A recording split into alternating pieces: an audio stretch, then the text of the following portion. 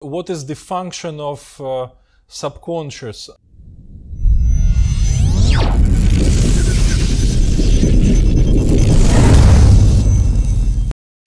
You can dig a little bit of information, and I didn't dig it all. But I dig a little bit, and sometimes you can find something that is subconscious related to evolution of the human, and subconscious is in charge of survival very often. Take example again of digestive system or something like that. I like to give another example is there is a loud noise, bang. The first reaction that you're gonna have is, you're gonna and who did that? Of course you say, oh, Yuri, I did that, but did you consciously decide to do so? You will say, Yuri, I didn't have time. So who did that?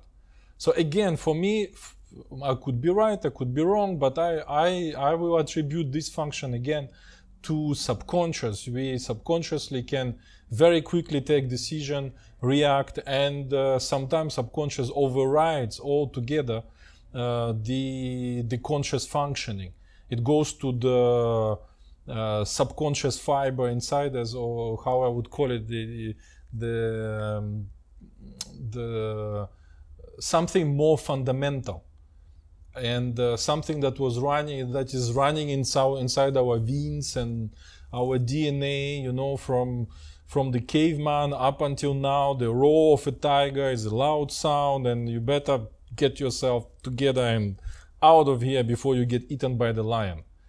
Something like that. And same, like, for example, you remember maybe in one of the modules I was saying that there are some natural fears that we have: the loud sound and the gravity. If you take a baby that is only 1 year old and you just lean the baby backwards, he's 1 year old, has no idea about altitude, height, dangers, and the baby will try to catch. Same like what is happening with us. If you start to transition while you are falling asleep and you start to catch your bed, who is catching the bed? Is you consciously deciding to catch the bed, or something else? Again, I see there something else, and not at all a conscious reaction there.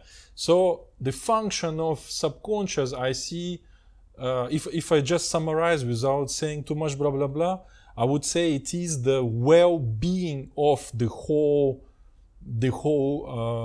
human being, with the physical, with the psyche and everything.